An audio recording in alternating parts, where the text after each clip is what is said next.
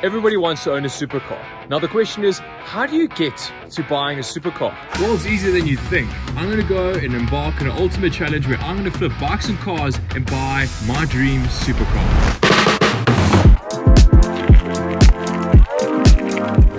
Right, so I said to myself to find the right deal. So I went through the internet, found something interesting. Well, not just one, but two things. One of the owners was desperate enough to give me a deal I couldn't refuse. So I had two candidates for the bike challenge. One was a 2009 YZ250, while the other one was a 2012 250 XC. The question is, which bike did I go for? Because both offered great profit potentials, but I needed to find the one that actually gave me the best deal, the one that gave me the most amount of profit, and also the one that would sell the fastest. So I had to do my homework. I pinned the two owners against each other to see who would give me the best price. And funny enough, the most expensive bike was the one that I went for.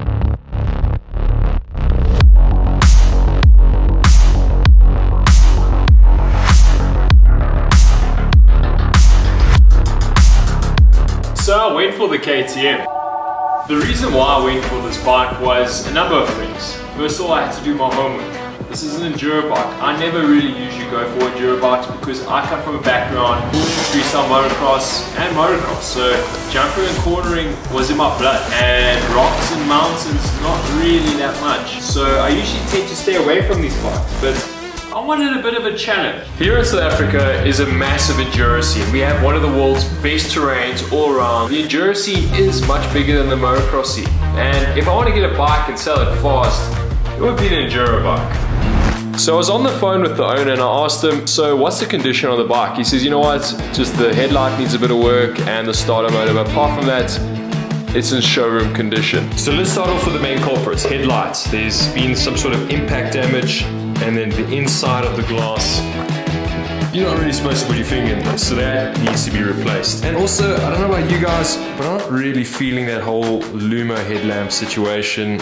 I don't know, that's like very 2008, I guess. So we're gonna swap that out for possibly a white one or a black one. These are dirt bikes, so they get thrown around, thrashed and crashed.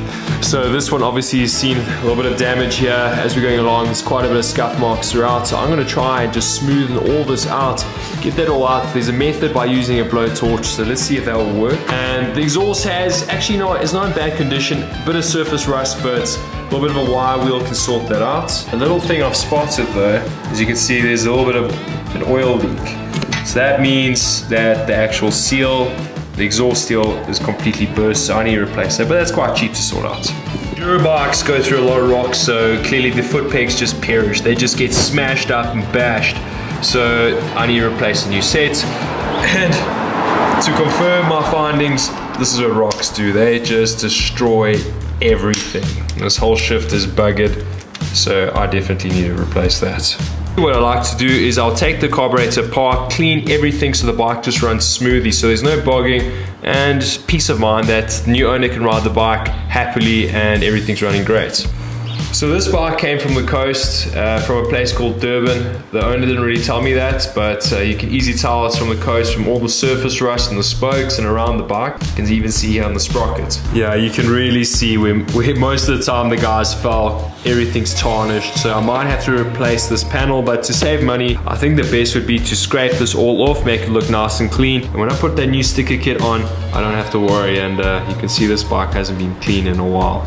So when I got the bike, when I was pushing it, it was making this weird noise. And I was wondering, where the hell is this noise coming from? And then when I further investigated, I realized that the rear brake pad's completely stuffed and it's actually not really properly mounted. So as you can see, it just moves. So it creates that real bad noise. And man, look at all the surface rust. I got so much sanding to do on this bike. And like I said, these enduro bikes just get beaten to hell. I mean, look at that. That whole bolt is completely screwed. So I will have to replace that.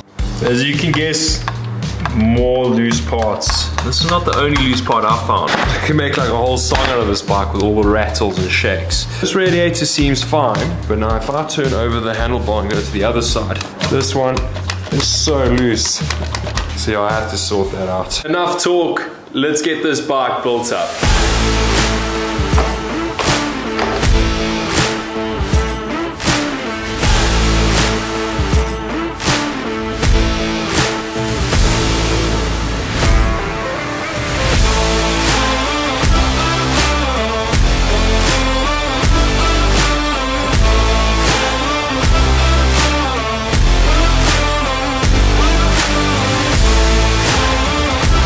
So we finally got to the battery, and this is the one part I was really interested in.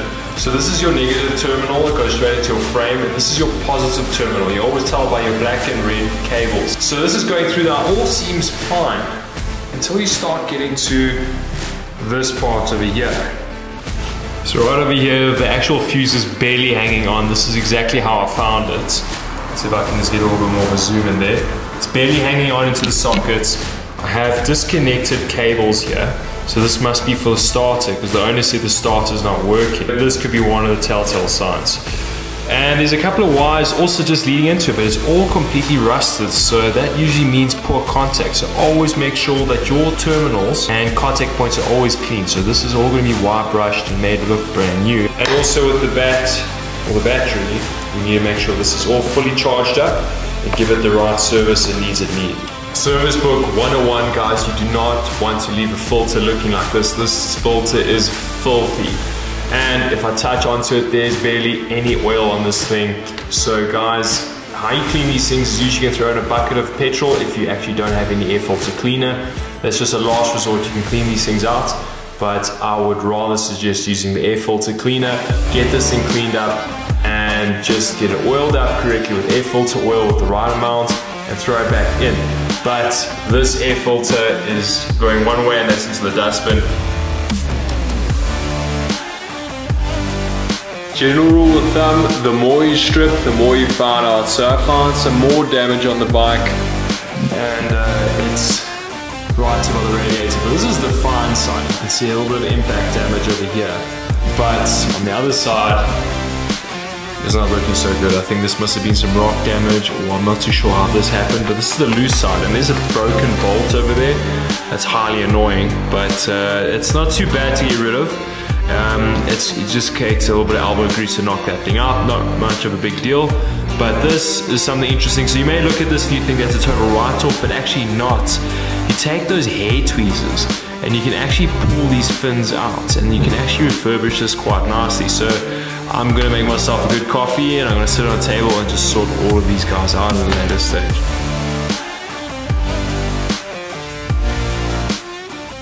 Oh, it's 10 o'clock at night here at the workshop, or at the garage, should I say. The bike is now, I would say, 60% completely stripped. But for now, guys, thank you so much for watching. Please like and subscribe and support the channel. I'll be releasing a new video next week. Still a lot of work to get through, but catch me on the next episode. Guys, thank you so much. Catch you then. Wait, guys, don't go just yet. Quick hot tip. Always use a plastic bag to cover up any exposed parts going into the motor or the carburetor. You don't want any dust going into there. You can do that with exhausts, carburetor inlets. If you're going to do a little top end, do the same. If you're not going to work on the bike for the evening or for the day or for the week, hopefully not for the year, and get it done. Thanks again, guys, and don't forget to subscribe.